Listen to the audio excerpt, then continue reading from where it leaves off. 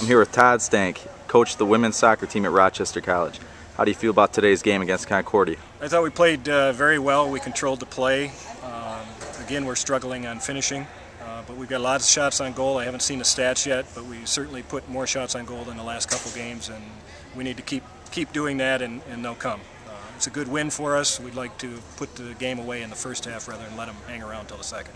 Okay, this has been the best season of women's soccer here at Rochester College in a long time. How do you feel about that?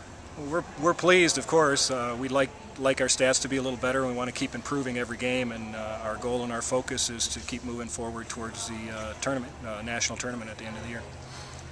Thank you, Todd.